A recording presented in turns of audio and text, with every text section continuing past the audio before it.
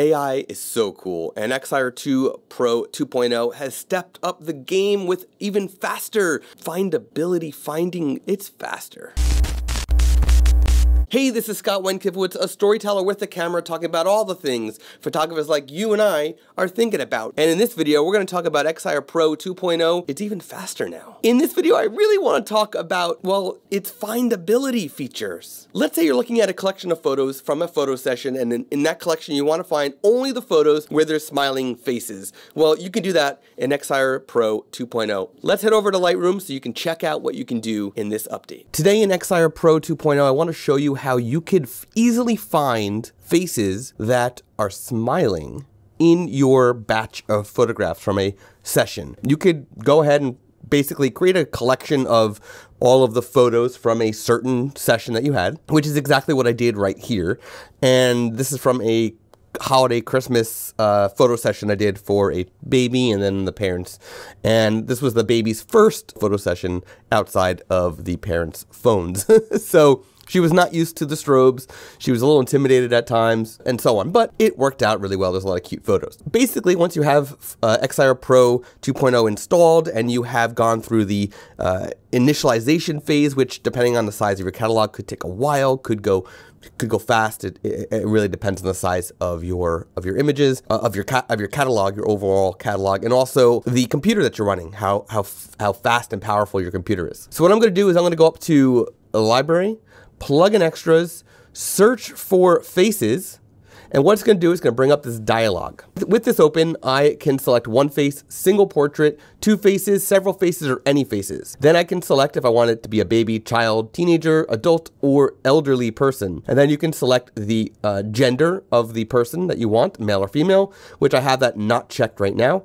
And then you can turn on if you want to be smiling or no smiling. In this case, I want it to be a smiling person. Excire is not recognizing any smiles from the baby in this entire collection.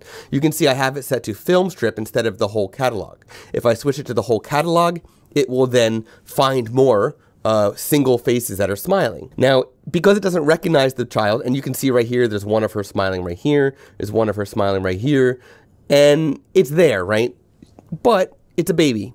So the software, the AI, the artificial intelligence is not recognizing perfectly the baby's smile. If I was to switch it to any, you'll see that right away it says there's 31 photos. So I'm just going to go ahead and hit start. Let that go. What this basically means is that if you are culling photos and looking for only smiling photos, then when it comes to babies, Excire Pro 2.0 may not be the perfect choice for finding those photos. You might have to do those manually.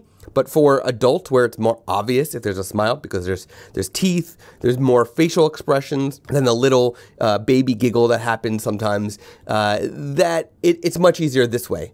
But now if I was to go here, you'll see that there's a whole bunch of smiling faces from the parents. Again, she's happy here. The baby is happy. You just can't tell that the baby is happy. It's not obvious, right?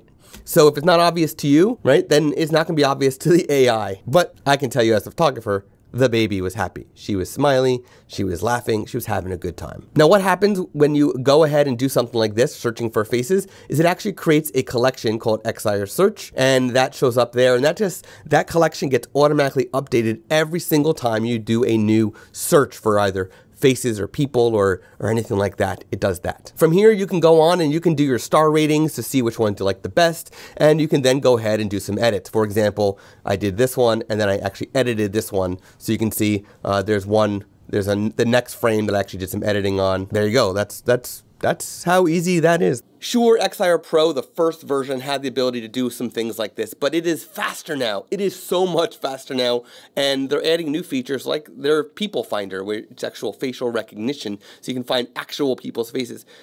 It's so cool, so cool.